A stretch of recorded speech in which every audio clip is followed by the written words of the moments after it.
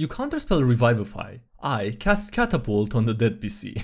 We are not the same. Hi everybody, Ground Life Point here and welcome to Pathfinder essay review. How are you guys doing? Welcome to another, I guess that's what it is now. Hope you're having a wonderful day today. Before jumping into the video, I want to quickly kindly ask if you're not yet subscribed to the channel. Consider doing so now. It only takes a moment and you know, you can undo it later if you change your mind or anything. And with that being said, thanks so much and I hope you enjoyed the video. D&D official Twitter ranks top D20 rolls. Top 20 D20 rolls ranked. First, we have the natural 20, which is, you know, obviously, because it's like the best one that you can have.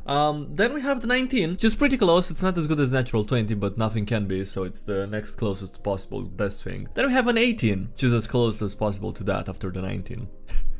Yeah, and then it goes through each and every single number from 20 to 1 in order. Jesus Christ. Don't ask me why I know this. How low can a creature's int be before seducing it is considered bestiality? 7. What do you know this? Okay, that's interesting. So, okay, so 7 is the highest possible, right? If it's 6, it's not okay. I really hope that the reason why they know the answer is something safe for work and completely normal. Step Wizard, what are you doing? DM with 70s grade acting. Oh no, I seem to have grouped all these enemies within 40 feet of each other and they're way down on the initiative order. Our first time wizard who just got Fireball. He looks happy. That's all that matters. Can't believe that armor is so poorly matched to their real life equivalents. Like, we have leather armor that gives 11 AC, and then somehow plate which gives 18? Like, that doesn't make any sense, right? That doesn't seem accurate to real life. Know your place. 1d12 and 2d6. And then the 3d4. Both mocking him, okay. I mean, it depends, I guess, right? It just makes it less likely to roll super low or super high. And it makes it more likely to roll something around the middle value. Murder hobo games be like rogues solving murders with looking for clues, clerics solving murders with resurrection. Welcome back, who killed ya? And then my players solving murders. Well, of course I know him. He's me. The DM waived the requirements because they wanted to see how this would go. Monk who made int their dump stat, but decides to multiclass into wizard anyway. I'm doing 1,000 calculations per second and they're all wrong. Baby DM scared of sneak attack and action surge. Lol. New DMs writing house rules to a game that they've never played. Okay. I call this device the Schrodinger's wisdom save. DM. This campaign, we're switching things up a bit. Whenever you need to make a wisdom save, drop your d20 in this opaque jar so only I can see the results. Is there a problem, Metagaming Bob? Yes. Good. It should be a problem, okay? I mean, it shouldn't, but like, it's good that he's admitting it at least, and the fact that he's admitting it means that he's not cheating in other ways, I suppose. That's why I'm interpreting it as a good thing.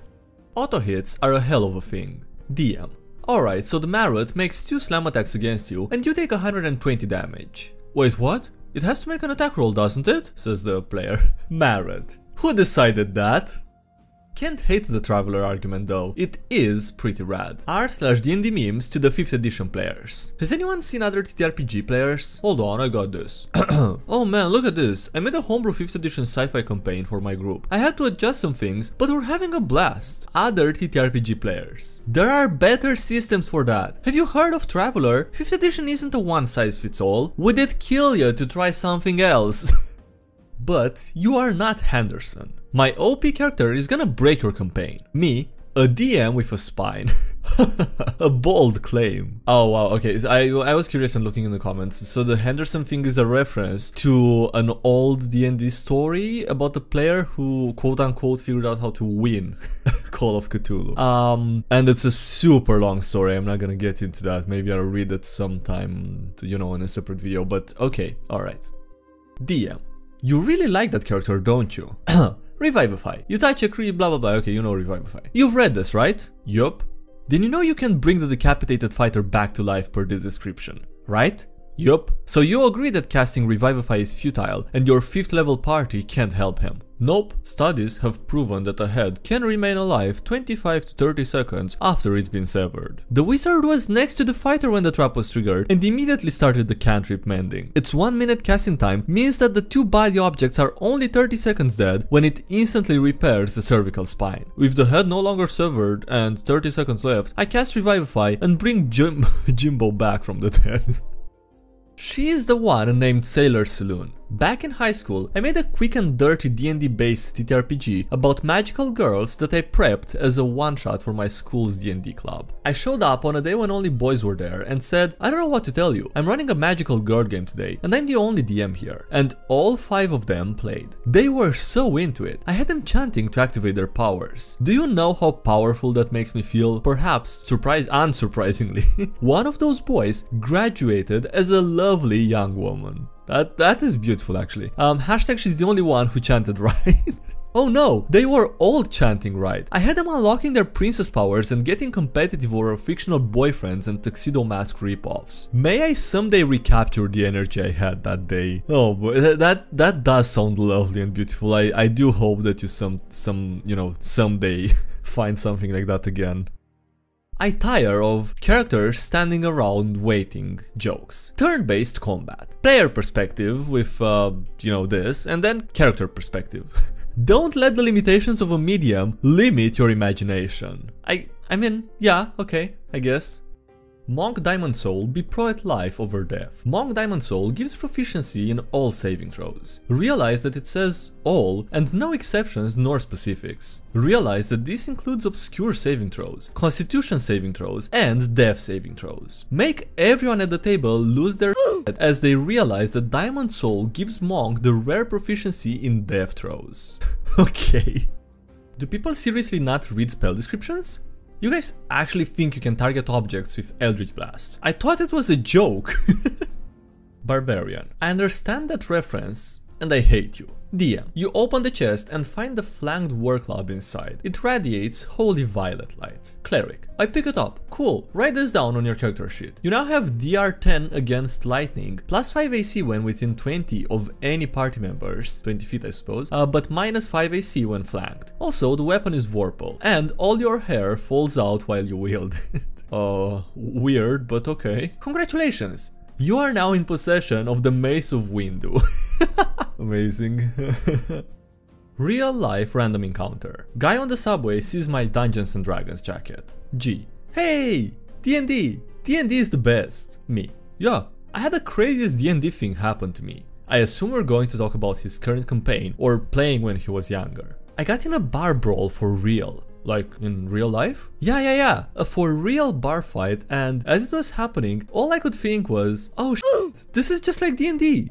Okay. So I've got 2 dudes ready to kick my ass, and I'm strategizing like it's all a game. You know, improve my armor class or disarmor or just anything. How'd that go?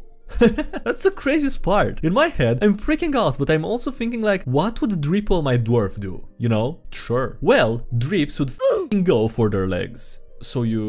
So that's what I did. Really? Yeah, man. And it was a natural 20, a complete tackle to the ground, and that dude went down like a sack of potatoes. What about the other guy? As soon as the first guy went down, I scrambled over him and ran right the out of there. Drippy knows when to get the out of a bad situation. Move those dwarf legs and run, am I right? Wow. I'm glad you didn't get hurt. My shoulder hurt for a couple of days. Adrenaline and all that. Dude glances around and sees what station we're pulling up to. Oh this is my stop. Gotta go. Thanks for the story. One more quick thing. Do you wanna know why my guy was called Dripwell? Sure. Because he had a huge dwarf yo. He steps off the train but turns back to look at me with a big smile and a fist raised as he yells D&D. Jesus Christ, dude. I don't know how to explain this to you. I'll look up the translation, but this makes me think there's only one thing that I can think of right now. It's this is how it would be if Bombardier met D&D. Now I don't know how to translate that to English. Okay. I guess apparently a translation for it would be lower class suburban punk. So yeah, okay. So imagine if one of those, but like a Romanian character like that, you know, that combined with D&D. Ah yes, this totally makes sense. Half-plate medium armor with AC 15 and then chainmail heavy armor with AC 16. Well, I mean, it would probably make sense. It's just that D&D doesn't account for the type of weapon and like the type of armor, right? There's no armors that would be weaker to specific weapons or damage types or stuff like that, right? This was a joke campaign. We had a human fighter, elven wizard, half-elf bard, dwarven cleric, tiefling warlock, dragonborn paladin, and a halfling rogue. And they were all brought together because the big bad evil guy killed their families. You can choose to make the most basic PCs ever, or make interesting and my D&D group went for the first option. Dead PCs are objects. You counterspell Revivify. I cast Catapult on the dead PC. We are not the same. Would this actually be a way to test if, you know, something is dead? Like you cast Catapult and then you know that if it works, it's an object, so it's dead. That's big brain stuff, okay? You should keep that in mind and maybe use it sometime. Deals -1 damage in unarmed strikes. Life Domain Cleric with Goodberry. You're just a cheap knockoff. Volo's Guide Kobold that dumped strength. Oh no. I'm the upgrade. Our party is level 2. There's no way the DM expects us to fight that. Your next mission is ready. Calm. You need to fight a dragon. Panic. It's an adult and maybe ancient by now. Panic. And she's blue. And panic overload, I don't know. Well, good thing that you don't have to take every fight that the DM throws at you, you know. The Dance of Dungeons and Dragons. I hate all those too edgy for me theories about kids shows, like Angelica dreaming up the Rugrats, or the Ed, Edd and Eddy children being ghosts, or literally anything that takes a light-hearted and fun kids show and has to turn it into some tragic take or murder or misinformed mental illness. Yeah, there was also the one with the Foster's House of Imaginary Friends, or how it's called in English, with the like girl being schizophrenic or something, right? So you know what? From now on, I'm gonna do the exact opposite. Every cool grimdark show is now because of a bunch of children. To get us started, Game of Thrones, a middle school D&D campaign with the most angry, vindictive DM who has promised to kill everyone's player characters and their families by the end. The Walking Dead is actually a bunch of kids playing zombie apocalypse in their neighborhood, and every time someone quote-unquote dies, it's because their parents called them home for supper. Breaking Bad is actually just a fanfic that the students in Mr. White's class write about him because no one has any idea what he does with his free time, and the running jokes about it got wildly out of hand. Took a break from D&D to play Call of Cthulhu one-shot, and one of our D&D players who didn't join asked if we killed the big bad evil guy. I am back from a game of Call of Cthulhu with the guys. Did you win, Pops? You really don't know what Call of Cthulhu is.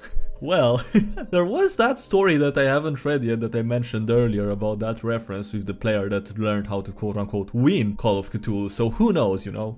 Anyway, on that note, that's gonna be it for today's video, so thanks so much for watching, I hope you enjoyed. Don't forget to leave a like if you did and subscribe for more if you haven't already. Also, thank you to everyone supporting the channel on Patreon as well as on YouTube, I appreciate it a lot, so thanks so much for those. Links below if you want to check them out, as well as links to the social media, Discord, subreddit, emails. And yeah, that's it, thanks again for watching, I'll see you next time, have a great bye.